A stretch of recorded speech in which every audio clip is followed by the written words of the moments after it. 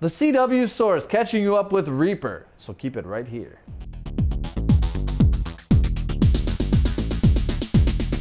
Every week there's a hilarious vessel that Sam uses to transport the demon back to hell. This week it came in the form of a very bad Christmas gift. Oh, wow. Reaper is really going green this week, in every way right down to the demon. Sam had to battle the slime monster incarnate of a corrupt businessman who was picking off anyone who got in the way of his slimy son's political aspirations. Whoa, look out! Whoa! While Sam, Sock, and Ben were scouring the sewers to track down this evil oozing oddity, Andy was swooned by the likes of a new beau. Oh. Flowers, Sam? Flowers aren't for me, Ted. Oh, they're from Greg. Greg? The devil made good on his promise to deliver the contract, even though it was in Latin.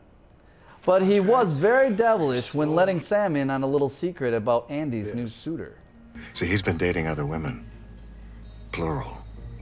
Twins, to be exact. What?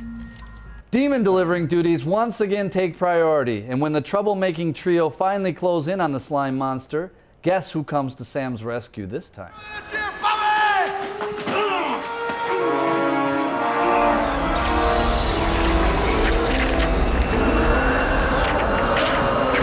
As it turns out, the devil lied to Sam about his new rival's relationship with the two sluts. Told Josie that Greg was dating slutty twins.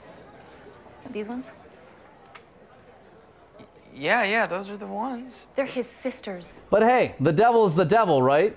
What I'm wondering is why Sam's dad felt he had to tear out a page of the contract. And how did he learn to read Latin?